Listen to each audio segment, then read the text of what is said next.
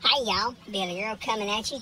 It's the end of the day here on Dale Holler Lake. We're up at the brother-in-law's camper. This right here is the window that got broke out last night, and we had to go up here to Holler General and get some plastic and some duct tape. But we're gonna get all that fixed whenever we get back, so don't worry about that.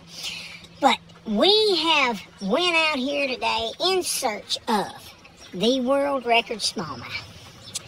Now I'm gonna say it beat us today. That's just all you can say. Sometimes you just get beat, and today we got beat.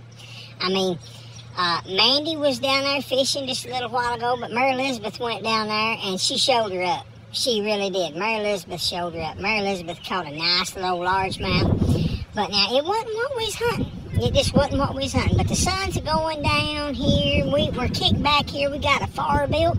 And we're going to have us a good old night sitting right here by the old cypress trees. And hey, I'm hoping in the morning, first thing, we're going to get up early in the morning, real early in the morning. We're going to be out there when daylight cracks. I mean, we're going to hear it cracking. That's just the way it is.